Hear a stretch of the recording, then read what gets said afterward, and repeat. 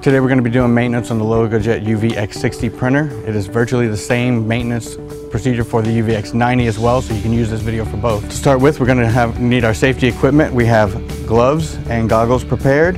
We have alcohol, UV cleaning solution, an inspection mirror, swabs, lint-free cloth, and also the weekly maintenance checklist. All right, so we're going to start by putting on our PPE, our gloves first.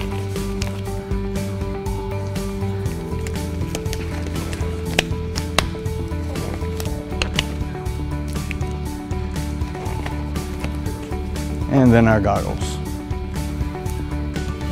Okay.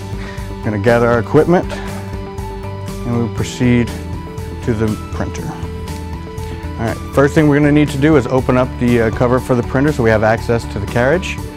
We're going to need to move our bed to the down position. You can see mine is already relatively far down, so I don't need to move it down any further. We're going to move the carriage to the left using the button on the control panel. Now we have access to our print head and carriage.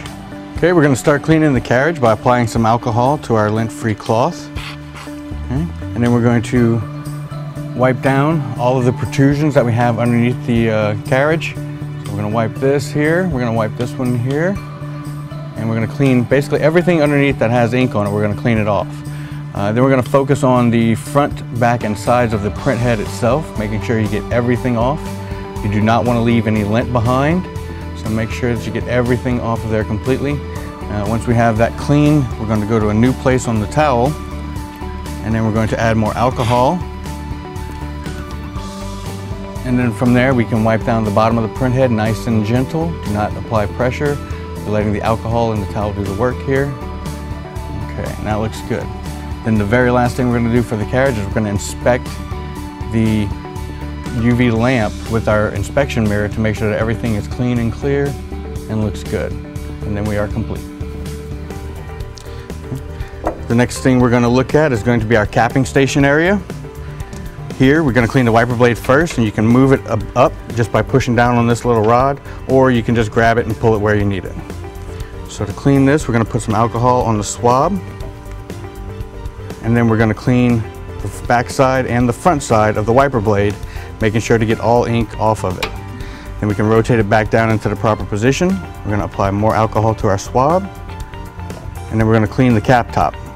And we're just wiping down this black seal here. We're inspecting it for any cuts, tears, or areas that show signs of wear. All right, but that one looks good.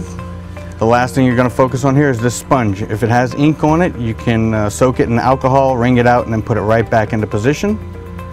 And once we're done with that, we can move our carriage back over to the right side with the right button, and that's good.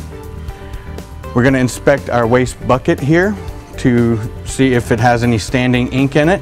If it does, the best way to clean this is to unmount it, turn it upside down in a funnel over a collection container, and just let it drain overnight. Okay, and you want to always make sure you put that back in place before you turn the printer back on. The last thing that we're going to look at is going to be our waste bottle. You can remove this from the printer and check it out. If it has standing ink in it, you want to make sure that you dump this into a larger collection container. And do not dispose of this in a bad way. You want to make sure that you contact your local city hall and you're disposing of this in accordance with paints, solvents, and waste inks. Okay? Once it's empty, make sure you put it back, putting the tube back into the bottle so that you don't end up with a mess. And then you are done with the weekly maintenance procedure.